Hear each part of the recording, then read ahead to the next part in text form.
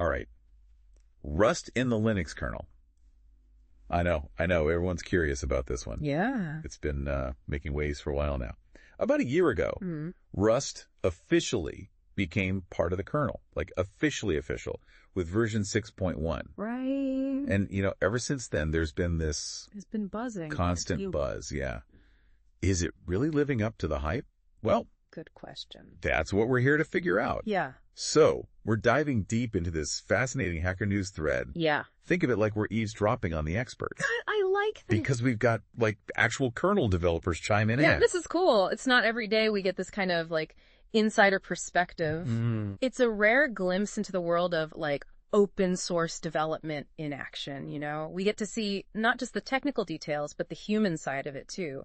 The expectations, the challenges, and what it actually takes to bring something new into a project as massive as the Linux kernel, which, by the way, underpins I would say, massive chunk of the systems running our digital world. I mean, it's everywhere. Everywhere. Okay, so picture this. Okay. You're scrolling through Hacker News, right? And you see this question. Almost a year after Rust's grand entrance, where is it? Are there any real-world examples of it actually being used in the Linux kernel? Yeah. And everyone's kind of saying, well... Not really. It's the path is there, all paved and ready to go, but the traffic on that road is surprisingly light. That's a good way to put it. And, one commenter actually pointed out there's a major reason for this. A lot of those kernel maintainers, they aren't exactly fluent in Rust. Right. And let's be real, they are incredibly busy people. Oh, yeah. They don't exactly have the bandwidth to become Rust experts on top of their already crazy workloads. Absolutely. I mean, we have to remember the sheer weight of responsibility when we're talking about the Linux kernel. This isn't like some side project. This is not some experimental side project. This is the bedrock of countless systems. Right. Stability and security are paramount, so introducing a new language, no matter how exciting it is, and Rust is exciting, don't get me wrong, always comes with a certain level of, ooh, are we sure about this? Yeah. It's like trying to swap out the engine of a car while it's still running, Exactly. Not impossible. Right. But you better be absolutely sure that new engine is going to, purr like a kitten. You want that thing to be perfect. Precisely. And, even if you have all the confidence in the world in that new engine, there's still a massive amount of inertia to overcome. That's true. Think about all the people involved in building, maintaining, and distributing Linux, all those moving parts. Each one needs to adapt, and that takes time, resources, and a whole lot of coordination. And you know what else came up in the thread? Firefox. Oh, interesting. How so? Well, someone brought it up as a comparison point. Okay. They started integrating Rust several years ago, right? Mm-hmm. And this commenter was wondering, does that experience offer any lessons for us? Did Firefox integrating Rust actually live up to all the hype? That's a clever analogy because it really does sort of illuminate both the potential pitfalls and the long-term benefits that come with integrating a language like Rust. Right. This particular commenter mentioned that Firefox's build process became more complex. Which, fair. And for them personally, they hadn't really noticed any groundbreaking improvements in their, day-to-day use. Yeah. I remember when Firefox first started using Rust, it felt like the fact that it was written in Rust was more of a talking point than any actual changes you could see or feel. Oh, interesting. But then people pushed back, right? They were like, hold on, there's more to it than that. Absolutely. Some people were quick to point out that, okay, maybe on the surface it wasn't this huge revolution, but beneath the surface, major improvements. Yeah. Especially within the CSS engine, which, powers how web pages are displayed. Right. These were improvements that they argued wouldn't have been possible without Rust. So it seems like what we're learning here is kernel development, it's all about trust. Trust, definitely. And stability. Stability, yeah. And Rust has a ton of potential benefits. For sure. But it needs to really prove itself in the real world before we're going to see widespread adoption. I think that's fair to say. But then the question becomes, how do we get to those real-world results? What's the next step? That's the million-dollar question. Well, there's this project, the Asahi Linux project. Oh, yeah. You familiar with that one? Yeah, they're the ones working on those drivers for Apple's M1 chips, right? Exactly. And get this, they're using Rust, a lot of it, for their GPU driver. I was actually just about to bring that up. People are really excited about this project, and it makes sense. Oh, yeah, for good reason. This might be the most, concrete example we have right now of Rust code that's actually intended for the Linux kernel. Wow. Seriously? Now, just to be clear, it hasn't been merged upstream yet. Right, so it's not like official part of Linux yet. Exactly. It's not officially part of the main Linux kernel code base yet.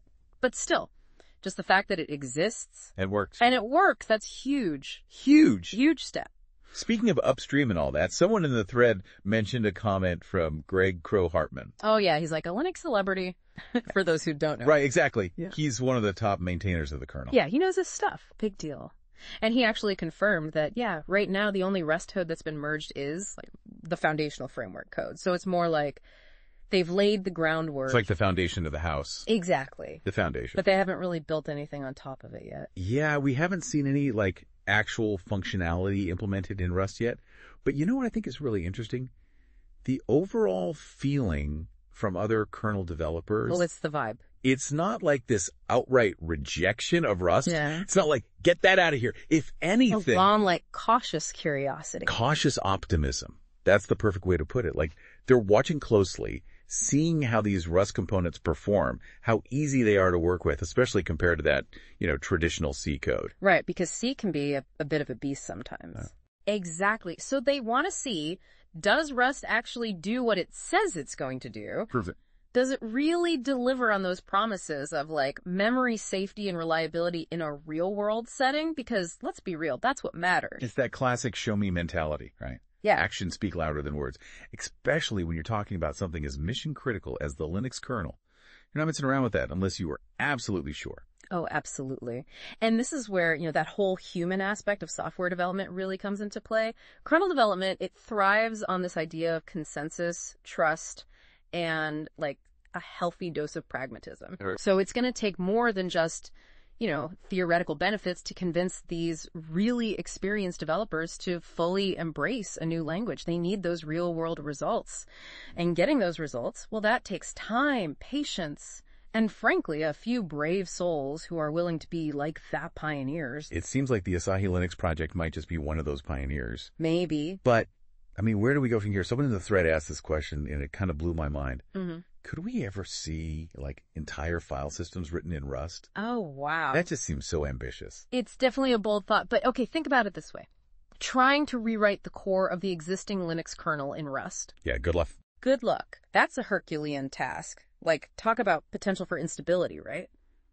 But starting fresh, building a new file system completely from scratch, designed with Rust's principles of safety and reliability baked right in. Okay, yeah, that's interesting. That's a completely different story. Right, like it's a brand new house built with all the best materials from the start. Exactly. You're not trying to fix the plumbing in a 100-year-old house, And there was another interesting point. Yeah. What about those, like, really big companies, right?